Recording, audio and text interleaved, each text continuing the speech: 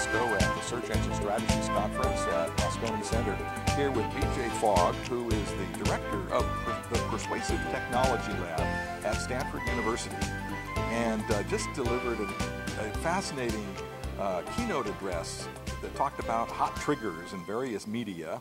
So I want to talk about the future of mobile devices as a persuasion platform. We've seen smartphones, and then the iPad, and then who knows what the future is. Tell us how you see it from where you are. Yeah. So from my view as a psychologist, it's not so much about the embodiment of the technology, but the experience that mobile can bring to people. So it doesn't matter to me whether it's this big or what have you.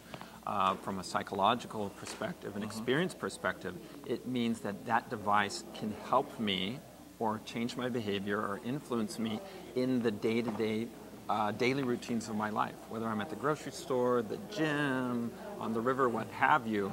And that's very different than having to be at a keyboard with a screen and so on. It can be more spontaneous, for one thing.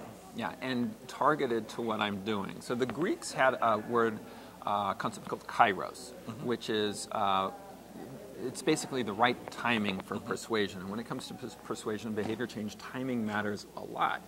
And so these mobile devices are more able to do that kind of thing, time the trigger, time the request, time what have you, when I can do it, when I'm in a location that's appropriate for it, and so on. Whereas something like email, if my email's telling me to go exercise and it's 2 in the morning, that's not useful. But see, a good mobile system wouldn't be doing that. It would know that at 2 in the morning I'm not going to run out and exercise, and that it should be triggering me to do those things when I can do it, when the gym's open and when I've exercised in the past. Do you think, looking into the crystal ball of the future, do you think that mobile devices are going to replace, for at least a big part of the population, laptops and desktops? It's a good question. I think that line is blurring. It is blurring. I think right now, at least with my students, and it's great to work with young people because you kind of get to see what's going to diffuse through the rest of, not always, but usually they're ahead of the curve a little bit. They all have laptops. Does anybody have a desktop? Yeah, maybe some of the programmers, maybe the people that need that processing power for graphics, but they all also have laptops. So first of all, that's a given. Where's the line between laptop and iPad, laptop and tablet and phone? That's all going to get really blurry. I think what's interesting to me about mobile is the future is we will always have a device with us that will connect to the internet, that will connect us to our social network, our friends, and will be positioned to influence us through either a database, a kind of a smart recommendation system, or through our friends, or through applications we run. So it's sort of like human beings, we've changed. We've actually reached the next stage of evolution where mobile is the next physiological change in our lives, because everybody coming into the world will have a mobile phone with them, and they will live a mobile device, whatever we call it, and they'll have it throughout their lives. So I'm pushing this idea, it's a little extreme, but why not try it on, that we have changed physically, and the mobile phone is the next step in human evolution. All right. Thanks so much for sharing with us. Tell me about the research you're doing at your laboratory.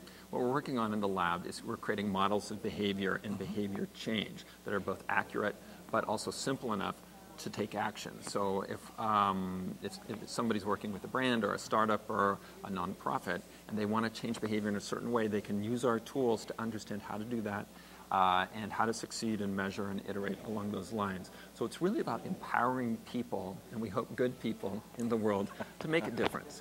Now, if someone wanted to look at the research that you're doing, give me a couple of URLs they could look at. Yeah, well, right now the easiest way, and we're relatively new to this, we decided to start a Facebook page where we'll be pretty transparent about what we're doing in our lab.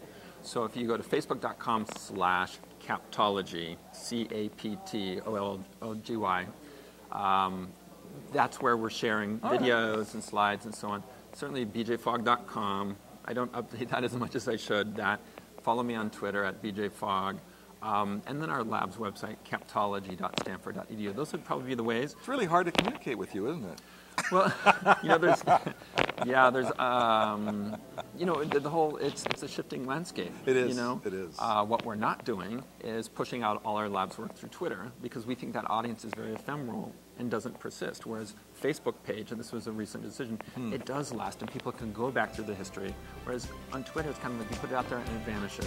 So we'll do that eventually, but the emphasis is more on let's create like 2-minute videos and short slide presentations and post them through Facebook so people can use them in their work and in their teaching.